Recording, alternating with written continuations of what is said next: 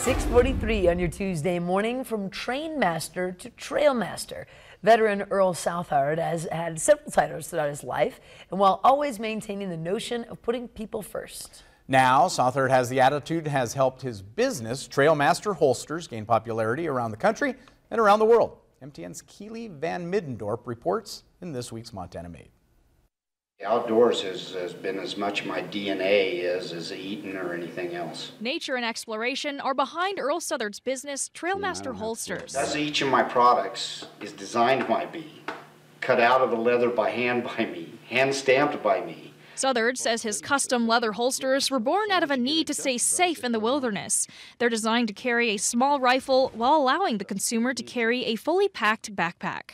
Since I'm deathly allergic to horses, if I sit on a horse and my eyes swell shut, that's not very good in the backwoods either. So I've always been into backpacking, and that's kind of my thing. Southard has logged over 1,500 miles on foot exploring in the Bob Marshall Wilderness Complex, often taking friends and colleagues who gave him the nickname Trailmaster for the many adventures over the past 20 years. His experiences in the Bob Marshall now serve as a quality standard each time he creates a product. You cannot have gear failure in the Bob Marshall when you're 25 miles from a road.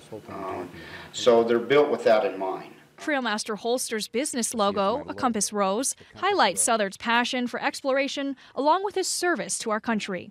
What it represents is integrity, because no matter which way the world turns, north is always north, true is always true. So that's kind of the guiding principle for my business, is integrity. Not to mention that the first core value of the Air Force is integrity first.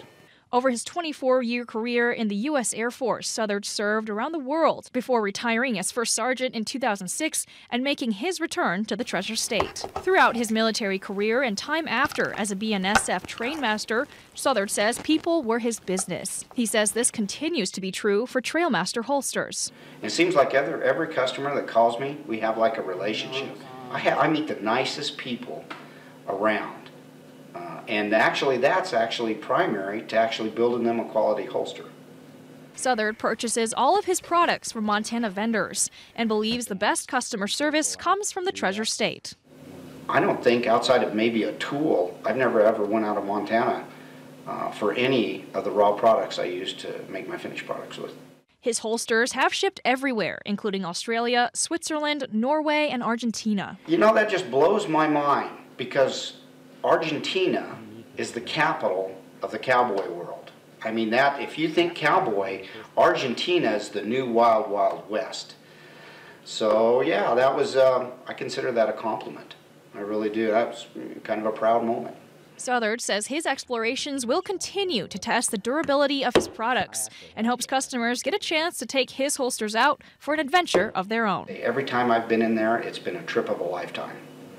Every one. If you only got to take one, I'd recommend everybody get into the Bob Marshall, on horse or foot, whatever. Keely Van Middendorp, MTN News, near Fairfield.